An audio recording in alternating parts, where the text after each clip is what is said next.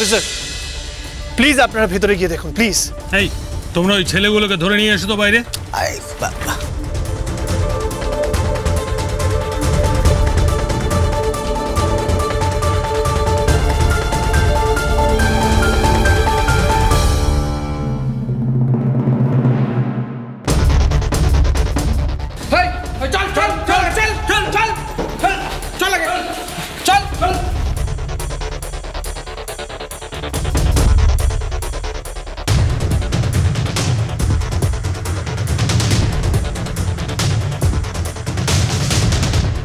জামাই তো ঠিকই বলেছে, ছেলেটার কপালে তো এখনো টিপ আছে।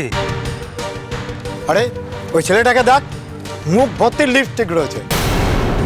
ছি ছি ছি ছি, এগুলো অনিলের গুন্ডা। সব কটাকে তুলে নিয়ে যেতে হবে। আর অনিল বাবু, আপনার কিছু বলার আছে? বিশ্বাস করুন স্যার, আমি এসব কিছু বুঝতেই পারছি না। এরা এরকম কেন সেজেছে তাও তো আমি জানি না, কি করে বুঝবো? আপনাকেও আমাদের সঙ্গে থানায় আসতে হবে অনিল বাবু। আরে তার আগে এদের সব কটাকে আমাদের হাতে তুলে দিন। এই অনিল মণ্ডল আমাদের সাথে কম অন্যায় করেছে। জুলুমবাজি, জল আটকে দেওয়া কি করেনি?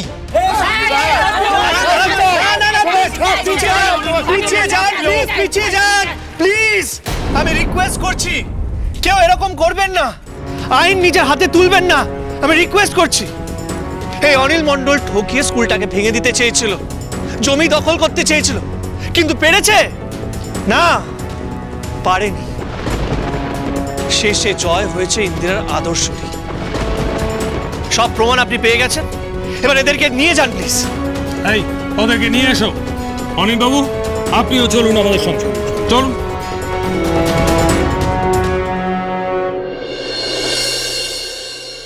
ইন্দিরার স্বপ্ন পূরণ হবে, তাই আপনাদের সবাইকে রিকোয়েস্ট করছি, প্লিজ নিজের বাচ্চাদের পড়াশোনা করান। ইন্দিরা শিক্ষার প্রসারের মাধ্যমে অন্ধকার দূর করতে চেয়েছে, আপনারা সেটাই করুন। দেখুন, কয়েকদিনের মধ্যেই এই গ্রামের মাটিতে একটা বড় স্কুল হবে, যেখানে আপনাদের ছেলেমেয়েরা পড়াশোনা করবে, তারা ভালো শিক্ষা পাবে। আর শুধু পুঁথিগত শিক্ষা নয়, ওরা আসল শিক্ষা পাবে। এবার আমাকে হসপিটালে যেতে হবে, বাকি কথা পরে হবে। দিদি, স্কুল শুরু হলে কিন্তু তোমাকে অনেক বড় দায়িত্ব নিতে হবে। ইন্দিরার ইচ্ছে তোমাকে একটা গুরুত্বপূর্ণ ভূমিকা নিতে হবে। আমি আসি।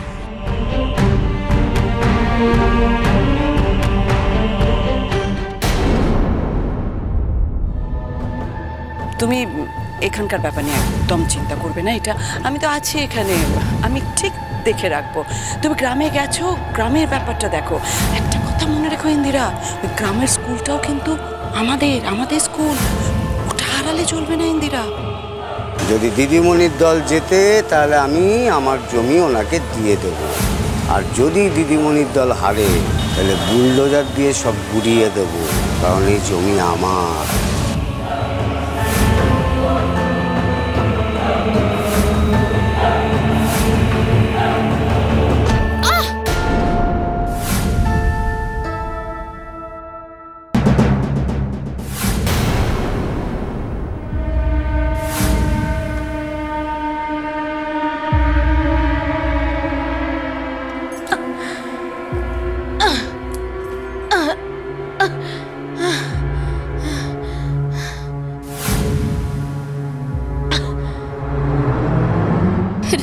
ভগবান, আমার কি হলো? আমার স্বর তুমি কেন কেড়ে নিলে ভগবান? কি দোষ করেছি আমি যে তুমি আমার এত শাস্তি দিচ্ছ?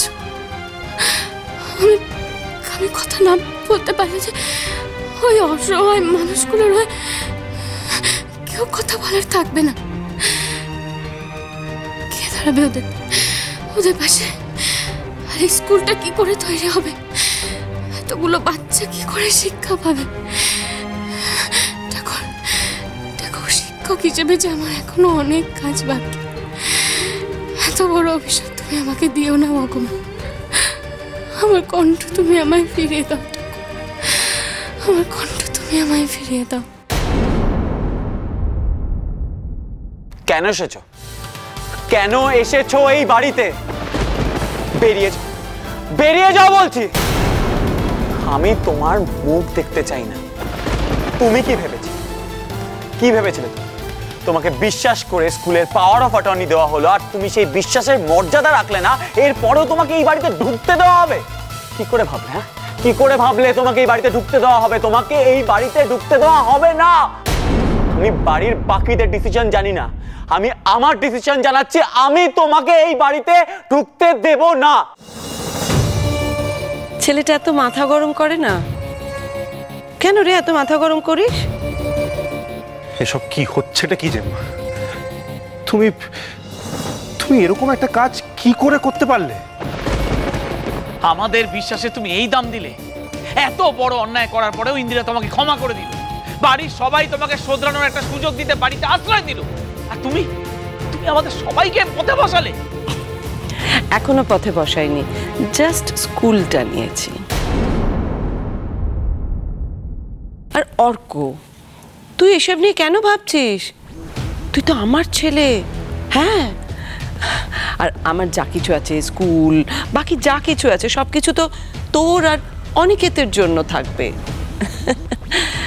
আর একটা কথা তোমাদের একটু জানিয়ে রাখি, এই বাড়িটাও কিন্তু এখন তোমাদের নেই।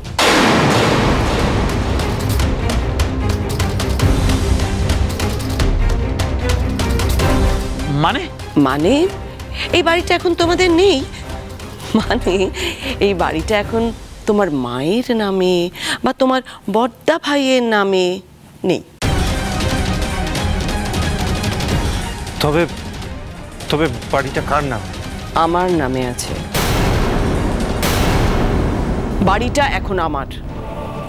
আমার সঙ্গে উঁচু গলায় যদি কেউ কথা বলে আমি কিন্তু সহ্য করব না। যদি কেউ বলে তাহলে ঘাড় ধাক্কা দিয়ে এই বাড়ি থেকে জাস্ট বের করে দেব। তোমার এসব রোয়াবি চলবে না মা। তুমি এসব বলে ওদের ভয় দেখাতে পারো, কিন্তু আমায় পারবে না। আমি এই সবে ভয় পাই না। আরেকটা কথা পরিষ্কার শুনে রাখো, তোমার সম্পত্তির উপর আমার কোনো লোভ নেই। এই বাড়ির এই প্রত্যেকটা মানুষের সাথে আমার জীবন বেঁধে আছে। আমি আমার জীবন তোমার সাথে কোনোদিনও বাঁধতে পারবো না। তুমি শুধু আমায় জন্ম দিয়েছো মা, জন্ম দিয়েছো। কোনোদিনও আমার মা হয়ে উঠতে পারোনি তুমি। চুপ, একদম চুপ। যখন পেটে ভাত পড়বে না তখন বুঝতে পারবি কত ধানে কত চাল। এত বড় বড় কথা কোথা থেকে আসে তখন বুঝতে পারবি। যখন পায়ে দামি জুতো, দামি জামা থাকবে না, ফুটপাতে গিয়ে যখন দাঁড়াবি তখন দেখবে এত রোয়াবি কোথায় থাকে। না না, এমন করো না বড় বৌদি। দেখো ইন্দিরারা ওখানে রয়েছে, ওদের সাথে যোগাযোগ করা যাচ্ছে না। মেয়েটা কত বড় লড়াই লড়ছে একবার ভেবে দেখো। লড়াই শেষ। শেষ মানে? লড়াই শেষ মানে ইন্দিরা সরকার হেরে গেছে। হেরে গেছে? শুধু হেরে যায়নি, ইনজিওর্ড, মাথায় আঘাত লেগেছে, হসপিটালে ভর্তি হয়েছে।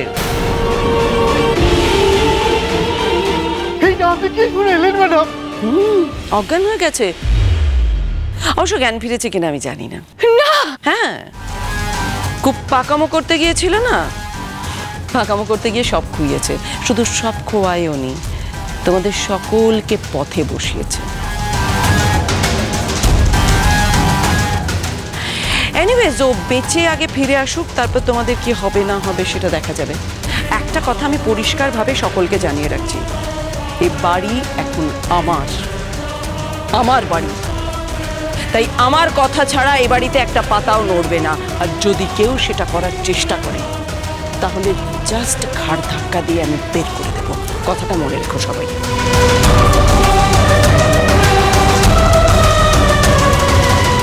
তুমি খুব বাজে মা, তুমি অত্যন্ত খারাপ মানুষ, এটা তুমি মাথায় ঢুকিয়ে রাখো। আমি তোমায় ছাড়বো না, আমি তোমায় ছাড়বো না মা। তুমি এত বড় একটা কাণ্ড করেছো তো, তুমি নিজেও জানো না তুমি কত বড় অন্যায় করেছো মা। এই অন্যায় শাস্তি তোমায় পেতেই হবে।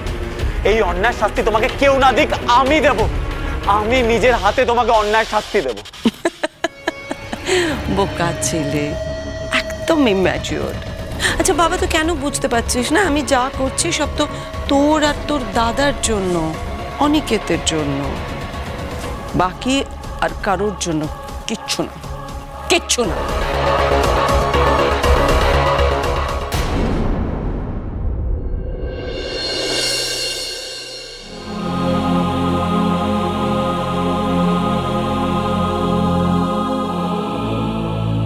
এইভাবে শুয়ে থাকতে খুব ভালো লাগছে বলো?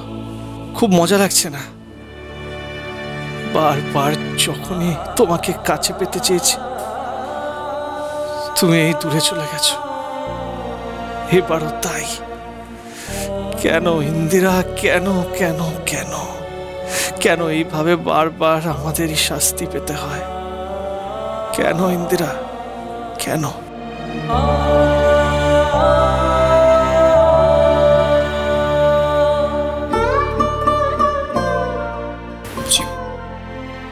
ডাক্তারবাবু বললেন ও এখন ঘন্টা 2-3 ঘুমোবে। তো আমি বলি কি, এবারে তুমি একটু বিশ্রাম নিয়ে নাও। সারাদিন যা টানা পড়েন গেল, সকাল থেকে তো কিছু খাওয়াও হয়নি। মামিরা তোমার জন্য কিছু খাবার পাঠিয়েছে। ছোট মামা তো ঠিকই বলেছেন। ভিকি, চলো কিছু খেয়ে নেবে, অনেকক্ষণ কিছু খাওনি। আমার সঙ্গে এসো, হাত মুখ ধুয়ে খেয়ে নাও। হ্যাঁ, আসলে কি মেয়েটাও হসপিটালে ভর্তি। এই অবস্থায় তোমারও যদি শরীরটা খারাপ করে তাহলে তো খুব মুশকিল, বলো। প্লিজ প্লিজ, ইন্দিরার এই অবস্থা আমার একদম খেতে ইচ্ছে করছে। মা প্লিজ আমাকে জোর করো না, আমাকে আমাকে প্লিজ প্লিজ জোর করো না। আচ্ছা ঠিক আছে।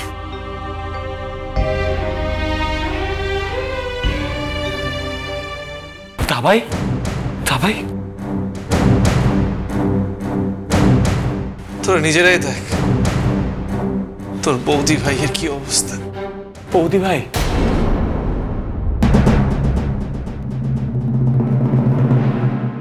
এসব কি করে হলো? এই লাঠি খেলার কম্পিটিশনে ওর মাথা ফাটিয়ে দেওয়া হয়। ভীষণ ব্লাড লস হয়েছে, জ্ঞান ফিরেছে, কিন্তু এখনো আমার সাথে কথা হয়নি।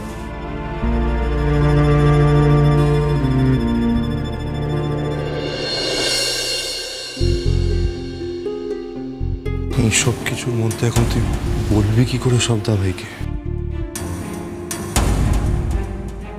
কি হলো বলতো? তোরা কি কিছু বলতে চাস? কিছু লুকোচ্ছিস নাকি? প্লিজ প্লিজ বল, কি হয়েছে? হ্যাঁ সত্যি, তোমরা দুজনে এমন হন্তদন্ত হয়ে ছুটে এলে, কিছু বলতে চাও মনে হচ্ছে। কি বলবে? হ্যাঁ, পরিবারের ব্যাপারে যদি কিছু বলার হয় প্লিজ ক্লিয়ারলি বল। সবকিছু ঠিক আছে তো? রেহান ঠিক আছে তো? দা ভাই, রেহান ঠিক আছে। আমি আসলে একটা অন্য কথা বলার জন্য তোকে চেষ্টা করছি। বিক্রম চ্যাটার্জি কে আছেন? আমি ডক্টর, আমি বলছিলাম যে ইন্দিরাকে আমরা কবে বাড়ি নিয়ে যেতে পারবো? আর ওর অবস্থা এখন স্টেবল তো? আপাতত উনি ভালোই আছেন। ওনার মাথায় 4 থেকে 5টা স্টিচ হয়েছে। খুব সমস্যা না হলে ওনাকে 2-1 দিনের মধ্যেই ছেড়ে দেবো। তবে সমস্যাটা অন্য জায়গায়। সমস্যা? কি সমস্যা ডক্টর? আমাদের স্টাডি বলছে বিক্রমবাবু, আপনার ওয়াইফ কথা বলতে চাইছেন কিন্তু কথা বলতে পারছেন না। আই মিন, ওনার গলা দিয়ে আওয়াজটা বেরোচ্ছে না।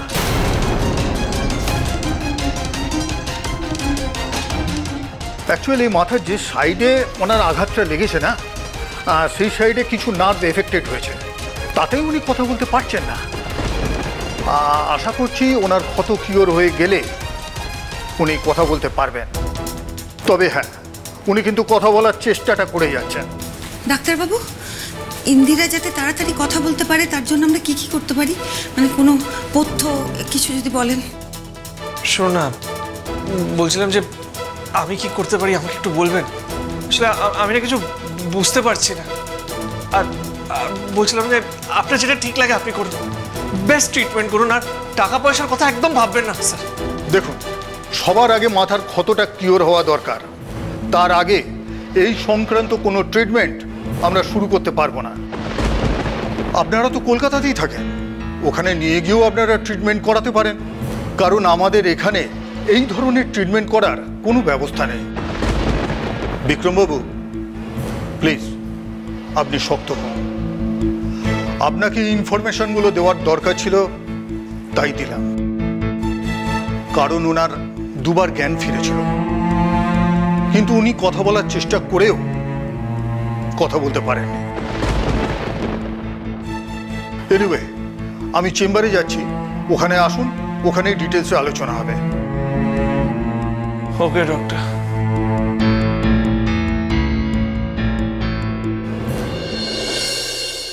দেখলে মা, দেখলে ডক্টর এসব কি বলে গেলেন? শুনেছি, সব শুনেছি, কিন্তু আমাদের তো ভেঙে পড়লে চলবে না।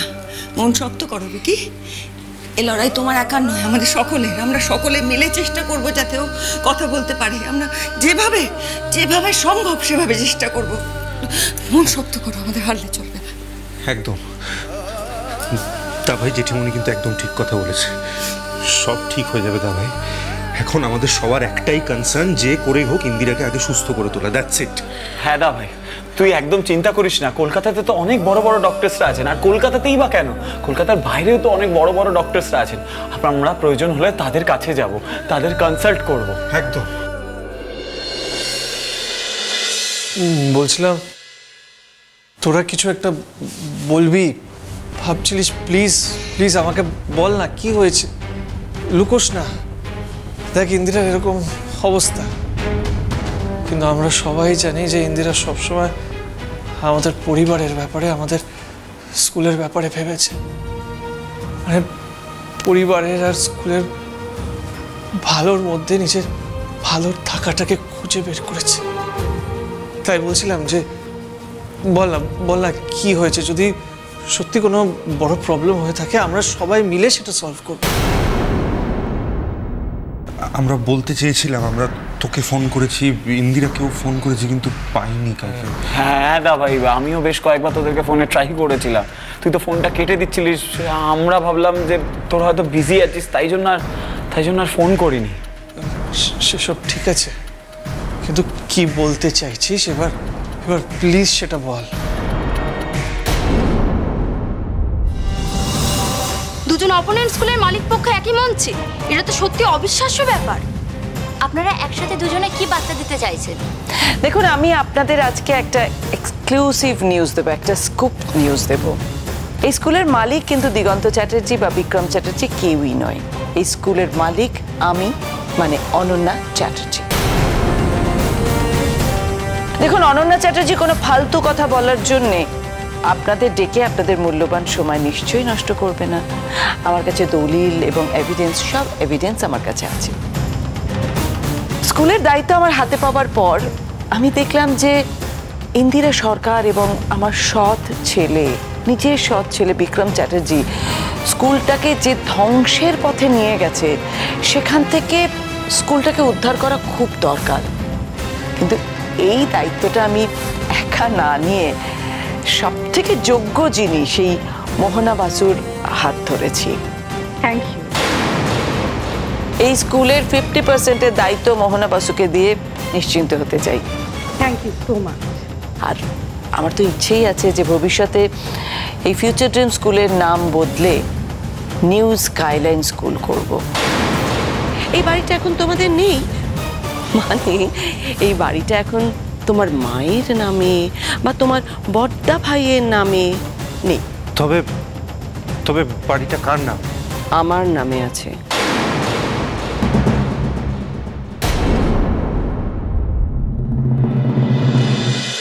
বলছো তোমরা এসব? ইন্দিরা তো এসব শুনে দুঃখেই কিভাবে আগলাতো স্কুলটা।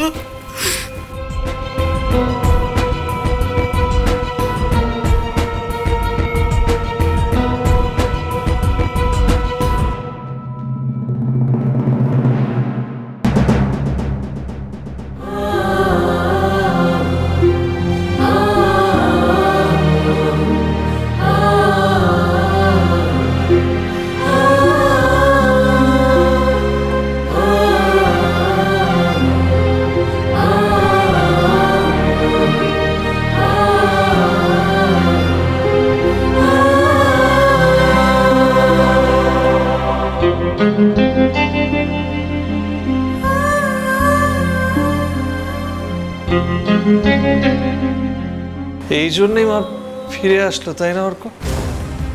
এই ভালো থাকা, সবাইকে ভালোবাসা, সবটাই চোখে তুলে দেওয়ার জন্য, সবটাই আমাদের বোকা বানানোর জন্য, সবটাই মায়ের অভিনয় ছিল। আরে দাদা, সবটাই মায়ের অভিনয়। আর এই সব কিছু না মা একদিনে প্ল্যান করেননি রে, আমাদেরকে পথে বসানোর জন্য অনেক দিন ধরে এই প্ল্যানটা করে গেছে মা। আমাদের বিরুদ্ধে বদলা নেওয়ার জন্য মায়ের এটা একটা চাল ছিল।